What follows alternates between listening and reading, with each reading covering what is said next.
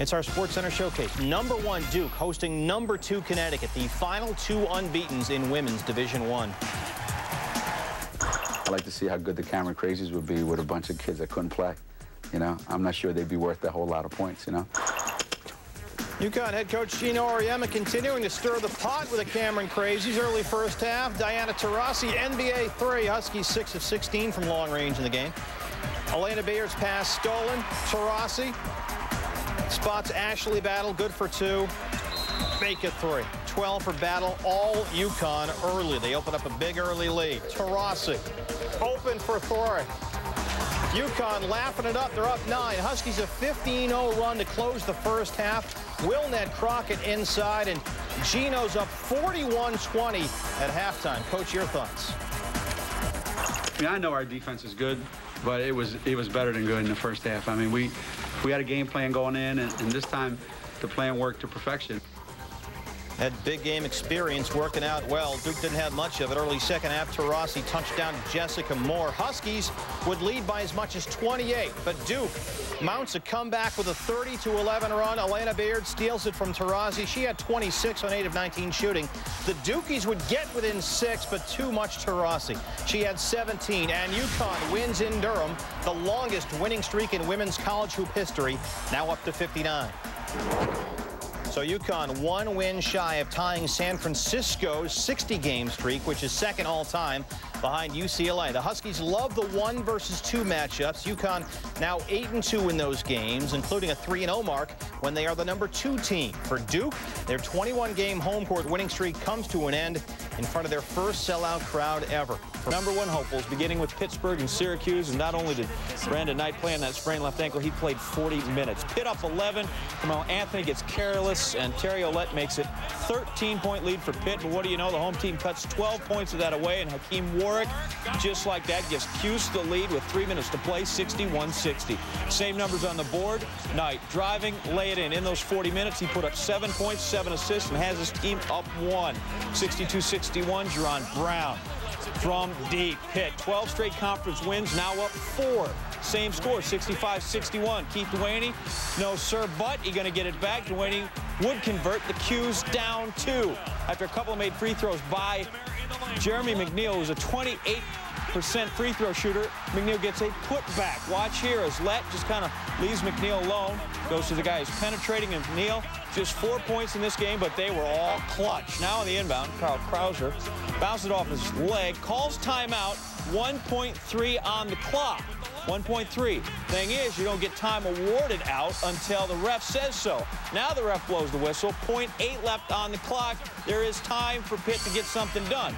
Problem is, we run that sucker down to all zeros, and the fans say, hey, let's play. This is terrific. We win. No, we put 0.8 back on. Knight gets out there, a little shake, throws it up, and would you believe it goes.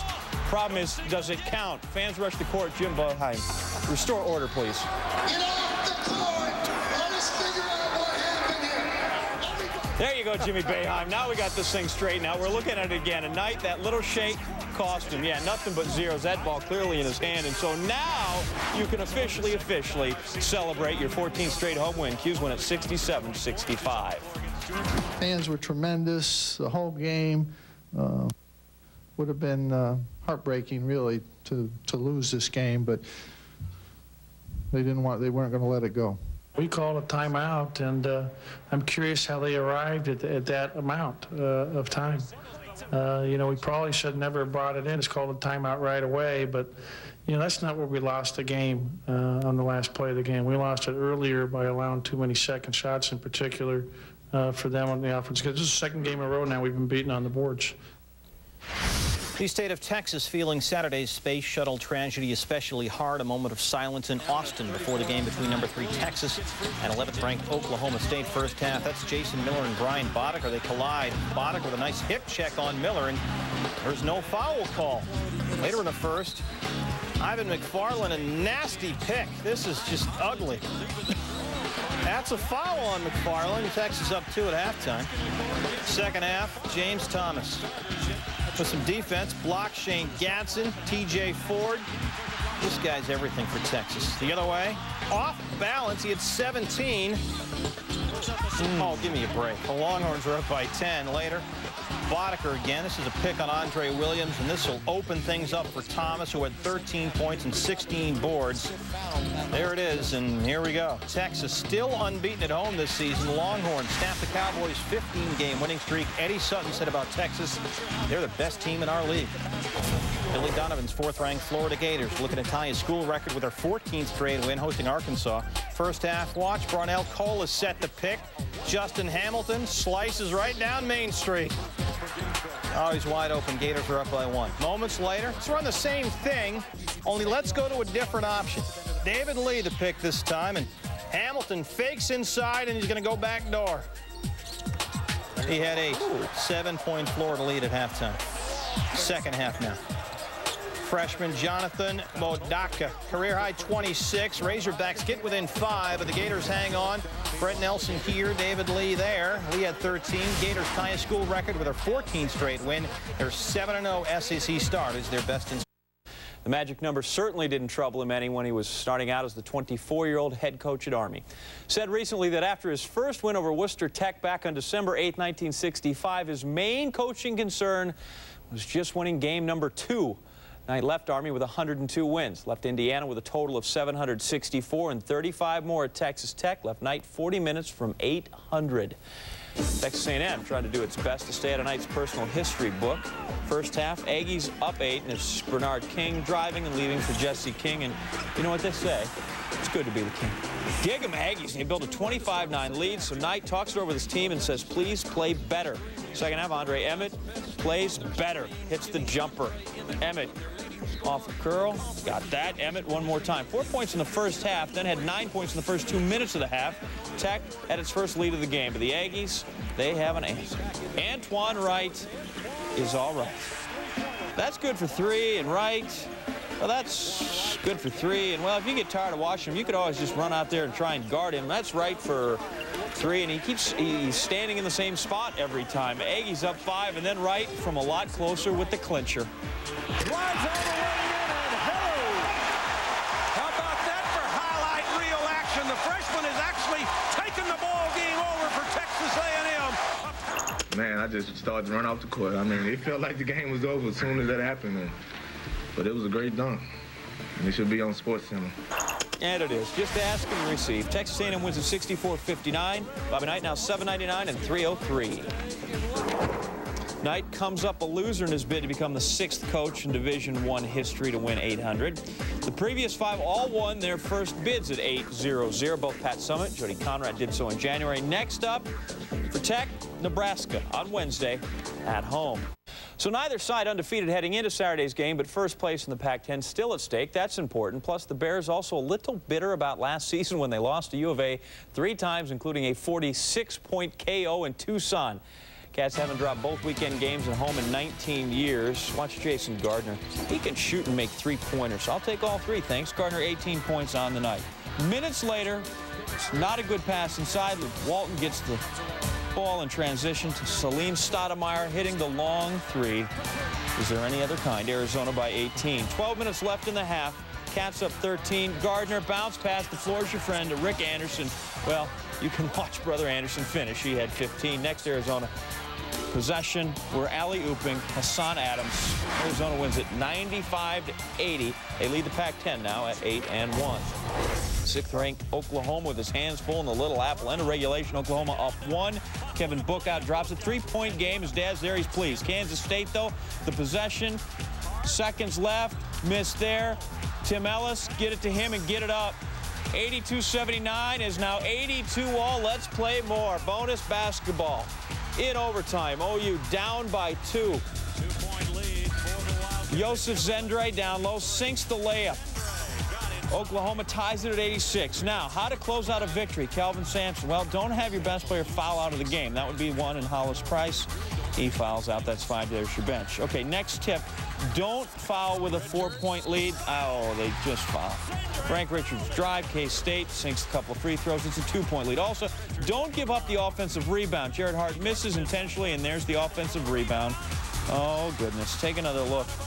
Perhaps Zendre here fouls Hart, but if the guy in the striped shirt doesn't call it, there is no foul, so it remains 91-89. Finally, don't have your pass picked off, allowing the desperation shot by Purvis Pasco and off the backboard. Harmless enough. OU, get on a plane and get out of town. 91-89, they win.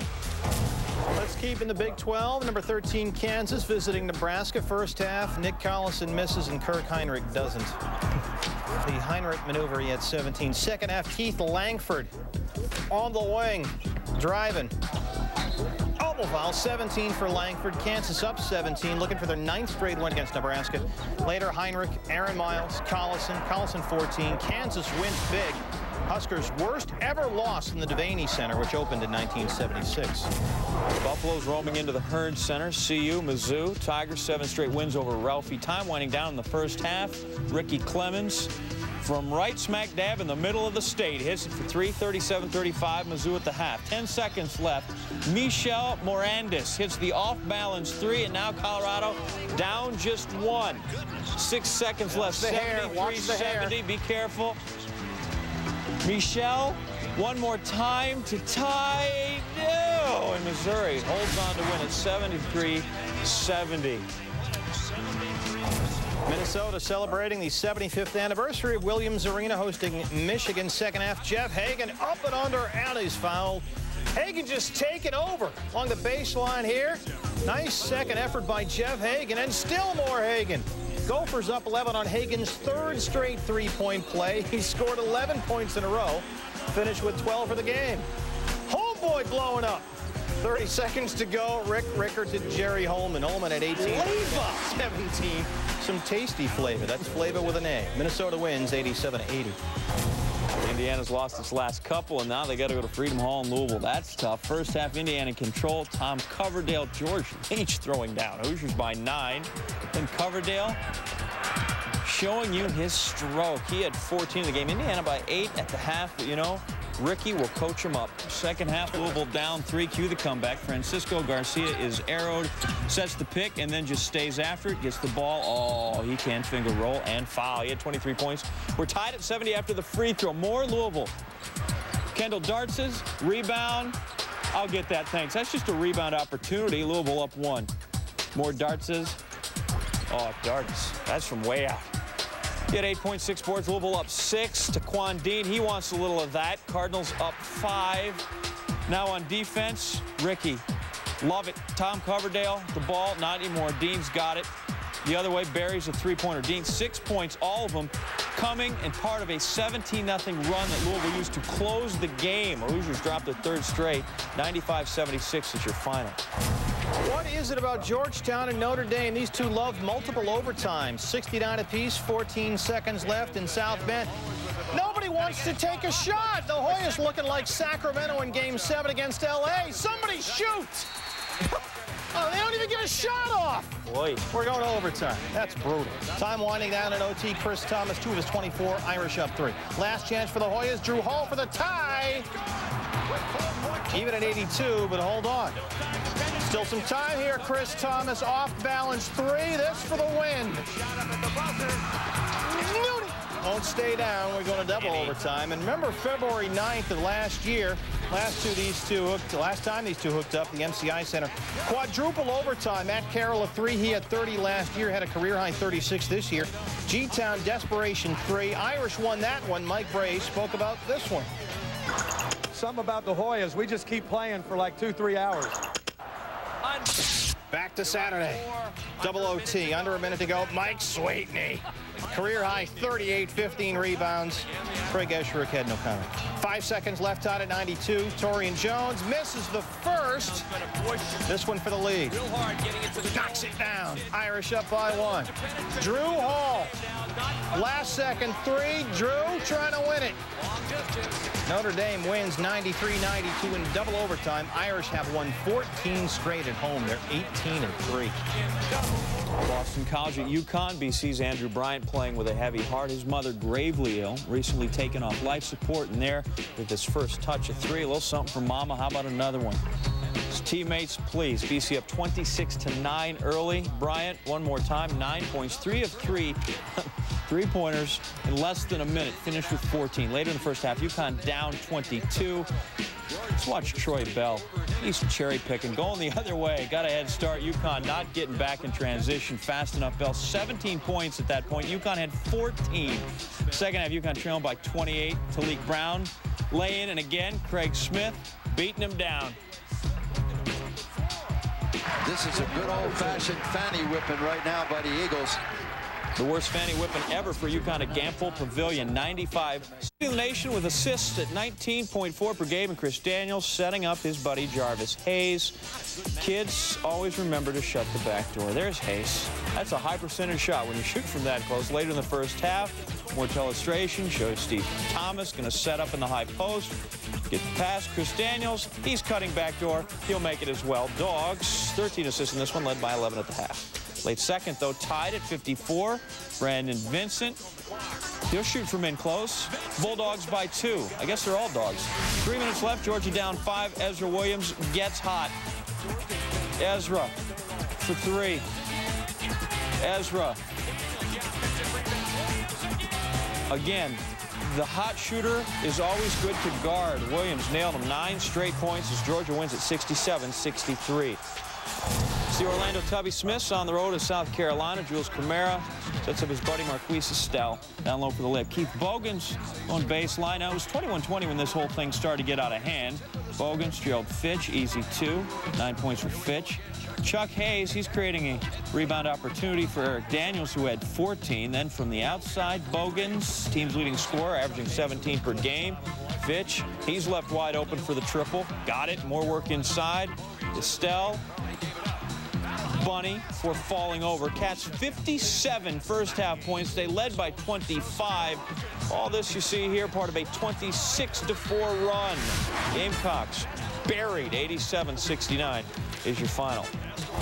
LSU at Alabama tied, usually fine at home. Second half, Alabama up 5. Mo Williams drives. Pretty reverse by Mo Williams. Now Bama up 13. Palace Temple finds Ronald Dupree for the dunk. Love the low-angle video, 11-point game, especially from the far end. But now you got to beware of defense. You go the other way, and, well, here comes Mo. Finds Erwin Dudley for the dunk. 13-point game again. 9 points when Daryl Mitchell drives, blocked from behind by Antoine Petway, and Mo Williams. 27 points for him, and Bama wins at 75-66.